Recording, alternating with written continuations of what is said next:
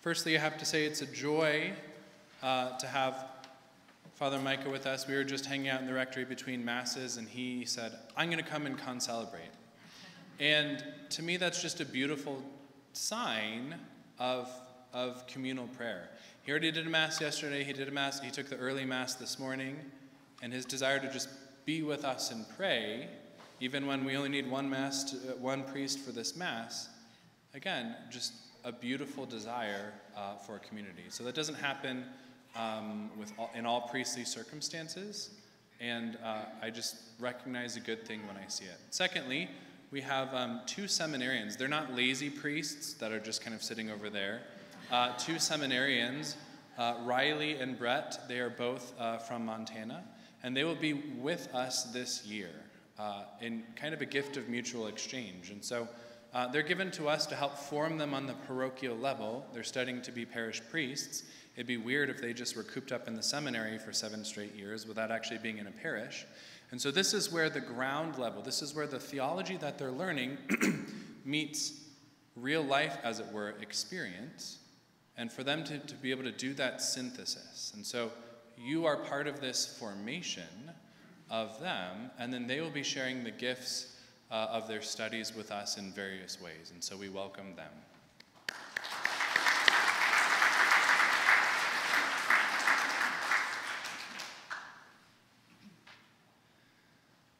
I don't know where you were in the 90s, but if you remember those WWJD bracelets, What Would Jesus Do?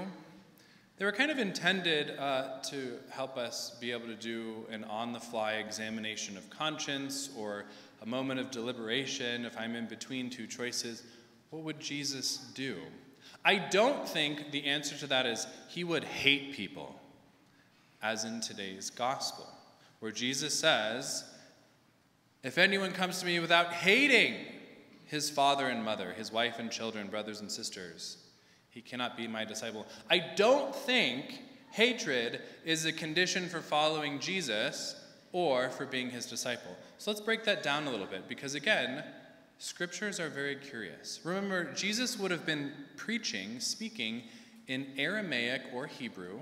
Aramaic is a derivative of Hebrew. And then these words would have sat and settled in the hearts and minds of the apostles, disciples, the 1, the 3, the 12, the 72, the horde of crowds, the 5,000. It would have sat with them in Hebrew, and then the scriptures were written in Greek. And then they come to us in English. So it means they're filtered through 3 different languages. So what's going on here?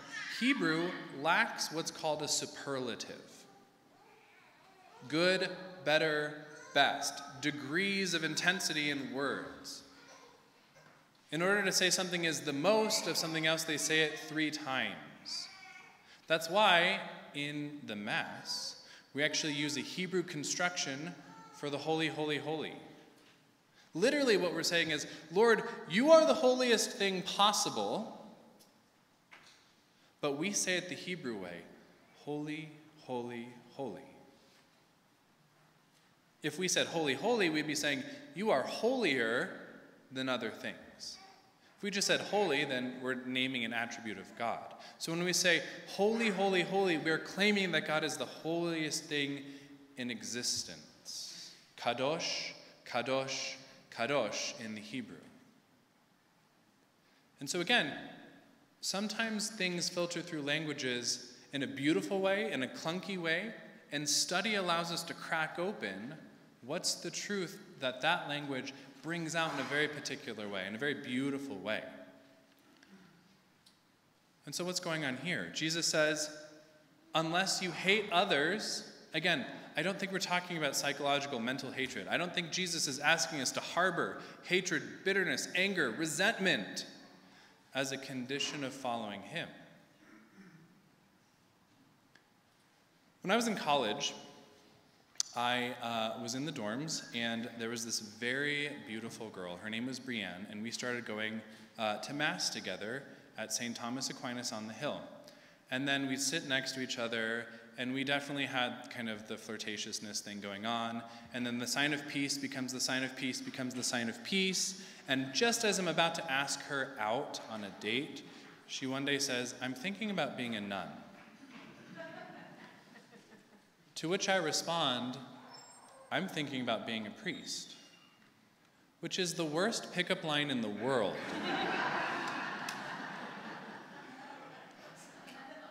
So we both go on a discernment retreat to say, Lord, what do you want for my life? What do you desire for the trajectory of my life? She went with the Nashville Dominicans and received a very clear no from God, that you are called to holy matrimony, to marriage. I sat there in adoration before the Blessed Sacrament. I was like, Lord, here I am. I'm waiting for my no so I could go date Brian in peace and have things my way. Whenever you want to say that no, Lord, here I am. I'm totally open. But instead, the Lord spoke to the ears of my heart in a way that he's only ever done twice in my life. And he said, Daniel, don't you realize that I want your happiness for you more than you want it for yourself? I want your happiness for you more than you want it for yourself. That's all he said. He didn't say be a priest. He didn't say go date Brienne. He didn't say anything else other than I want your happiness for you. One of the things he was communicating to me in so few words is he's trustworthy. I had been running away from him since the 8th grade when the notion of priesthood first came into my heart and said, gosh, no way. After having gone on this discernment retreat, I called up my mom and said, I think the Lord might want me to be a priest. And she said, Daniel, don't throw away your life like that. I said, oh my goodness. If that's what you said, then don't tell my dad. Now again, why do I bring this up? To follow Jesus, we have to prefer his will above all things. If you watched my homily on YouTube from last week, or if you were at the 7:30 or 9 a.m. masses, then you heard that Satan will never tempt you towards one of two things. He will never tempt you towards humility. And I told a story of at a time when I was a seminarian and I stole a pen from the now defunct Old Chicago on Colorado Boulevard, and how the Lord actually used that as a moment of grace in my life. So Satan will never tempt us towards humility. He cannot repurpose humility towards his schemes. The other thing Satan can never tempt us towards is obedience. Obedience. In Latin, that means to listen to. To listen to the voice of the Lord. Now, the reason Satan can never do that, and when I say obedience, I'm not meaning 1950s Catholicism, pay, pray, and obey, do whatever we say, and that's it. That's not what I mean by obedience. What I mean by obedience is listening to the voice of the Lord. Lord, what would you have me do? Reinsert the what would Jesus do bracelets. Lord, what would you have me do in this circumstance? And a total openness to the will of God. If you're open to the will of God, Satan can't use that against you. But again, you have to be careful with little 21-year-old Daniel's version of openness to God. Lord, I'm open to you affirming whatever I desire in my heart, versus a true openness to God. Lord, here I am, I've come to do your will. And that freedom leads to our ability to be happy. Had I heeded the words of my mom, had I heeded my own preferences, I might be in a very different place right now. When Jesus says, unless you hate your father and mother, wife or husband or children or brothers and sisters, or even your own life, even your own preferences, you cannot be my disciple. That hatred is, again, not hatred in our sense of the term.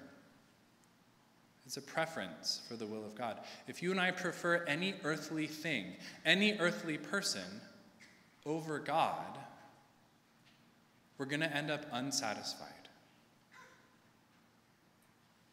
It's basically the creator versus creation. Do we prefer God, who is the creator, the designer of our hearts? He knows what they're for. He knows the mission that he's entrusted to each of us specifically, that no one else in the entirety of the cosmos can carry out except for you.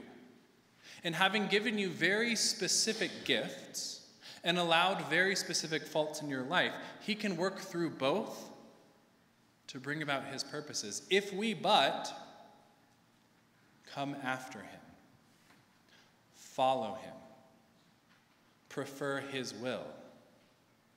Thus, be obedient to the voice of the Lord.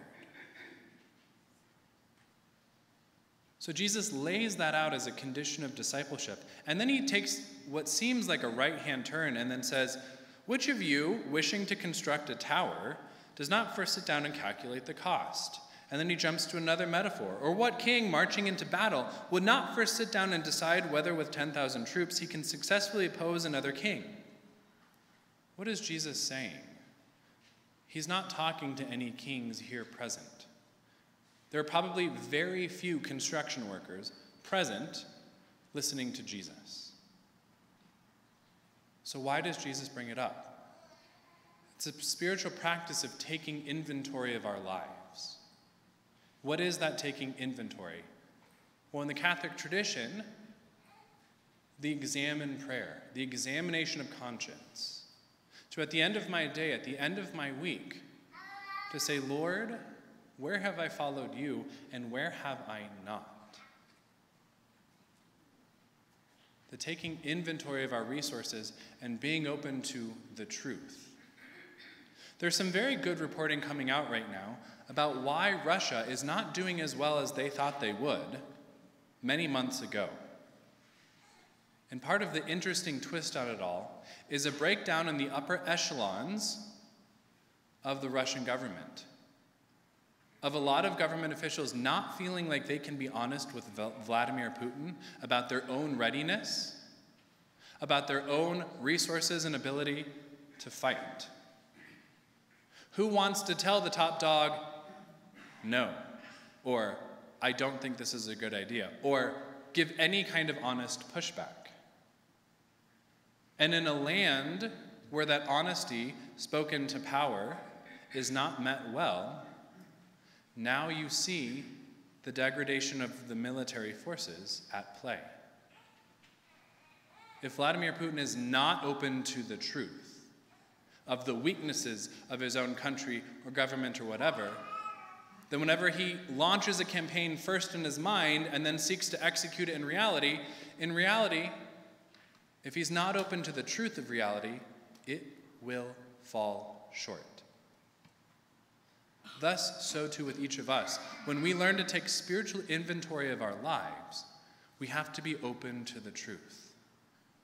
Lord, what in my life needs to change if I'm going to follow after you, if I'm going to prefer you to me, you to my schedule, you to my Tesla, whatever it is.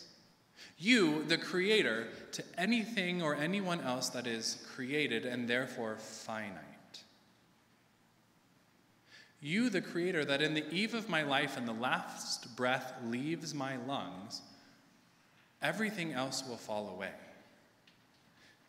And darkness will come upon my soul as I enter into death.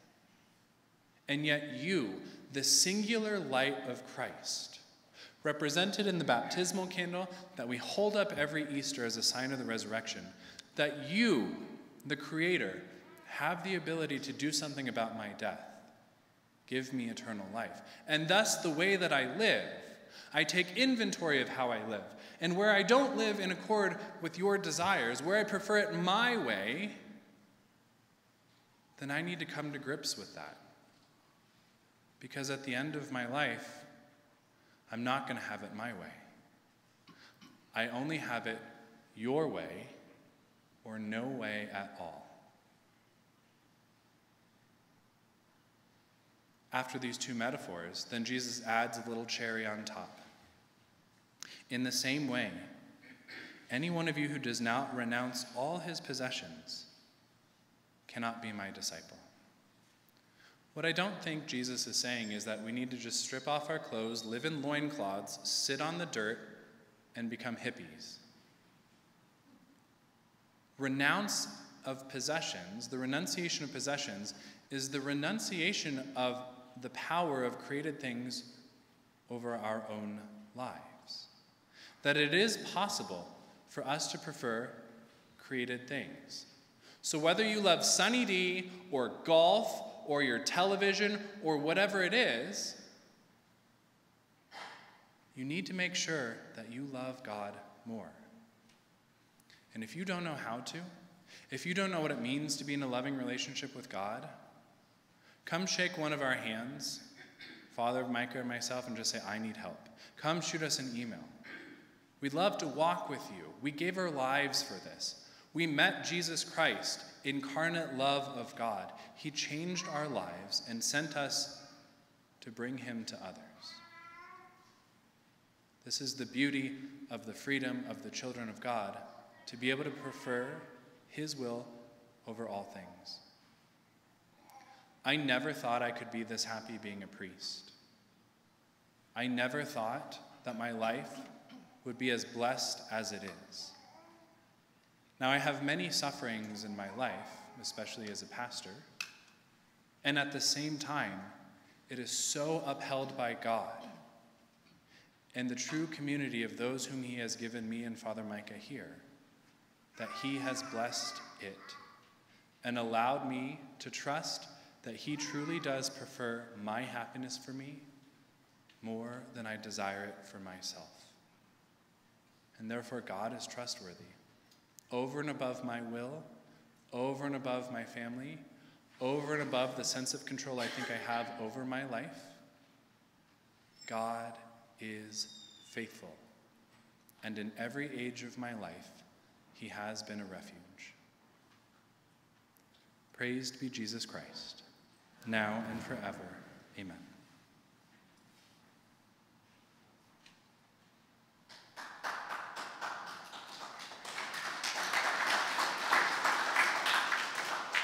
Let us stand and profess our faith. I believe in one God. Now let's call a spade for a half second and say, most of us probably have our act together.